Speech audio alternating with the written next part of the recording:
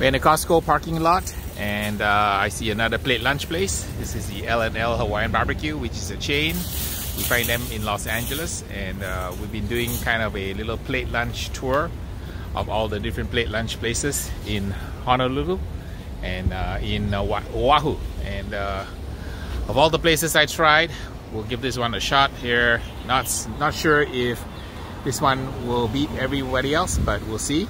We're gonna eat our way through this plate lunch episode and share the results with you.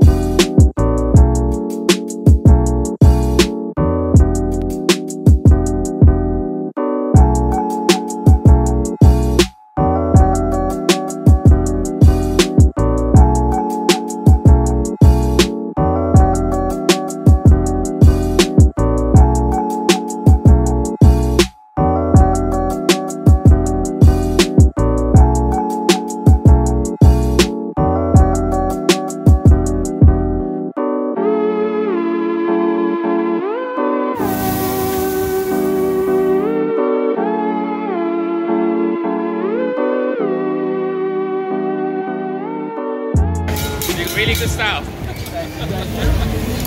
Very artistic. You're very artistic. You know. You have all the skill sets here. Ryan's a burger expert, and he's got a unique burger ninja. Okay, he's got a unique style. The way he does his burger, right, man? Absolutely fantastic. There's a technique. There's a lot of technique and timing also, right? Yes, and the way that it's cooked and all that. Been doing it for about 16 years now. 16 years, so he's a pro. So how many minutes has he taken to cook one? Really depends, but like today's a little bit windy, but it takes about 7-8 minutes. 7-8 minutes, yeah. Okay. You like them a little bit pink too. You don't really want it all the way through. You get the real good flavoring that way. And the way that we aged it and processed it is a little bit different. So, okay. Yeah, so it's the local beef? Local beef from the Big Island. From Big Island, yeah, wow. And processed here. We used to have a ranch here, but then we don't do that anymore. We just actually get it from Big Island. So okay. Wonderful. I love the way you do it, man. Like a surgical ninja, man. I try. It gets kind of boring. Yeah, those are beautiful patties. They're huge, right? They're like what? 8 ounces. 8 ounces, right? 8 ounce patties. Yeah. Usually most burgers they don't make it that big. Yeah, that's a special.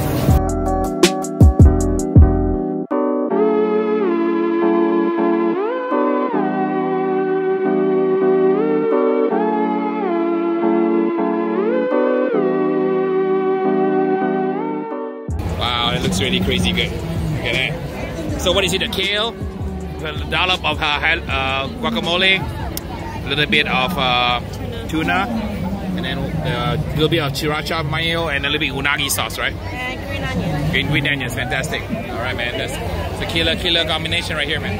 Best thing we ate tonight. I think pretty best thing we ate tonight. Good stuff, man. Look at the kale inside. Kale inside. Fantastic. All right, man. Good.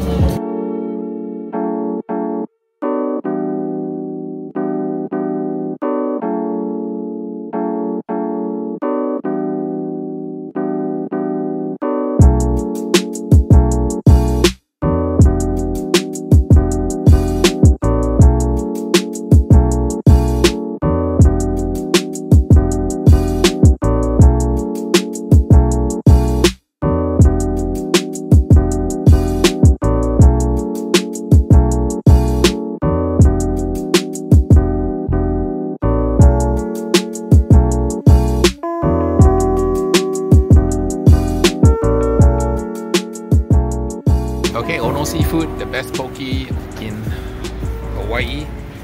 And this is the taco. 2 kinds with miso and spicy style.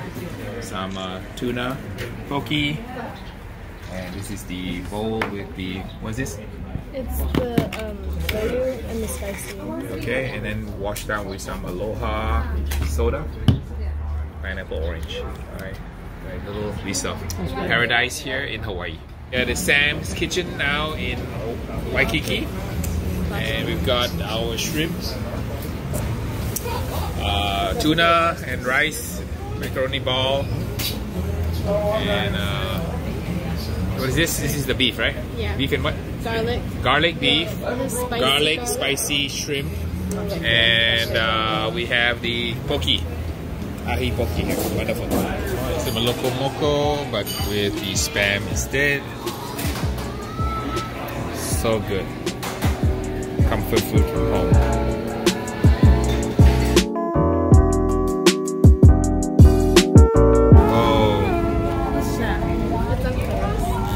Share, right? Loco moco. Thank you. And this is the seafood mix. What's this? Yours? It's the mix, loco moco. Okay, Vienna sausage, lunch plate, and a spam misubi. Okay, rock and roll. This is called the what plate? This is the barbecue mix. Barbecue mix plate. And it's got a short rib, chicken, and beef.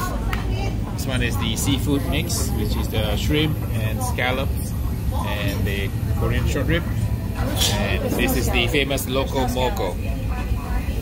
Loco moco. Okay, so the loco moco is fantastic. I think the best plate lunch loco moco I've had. The kalbi is good.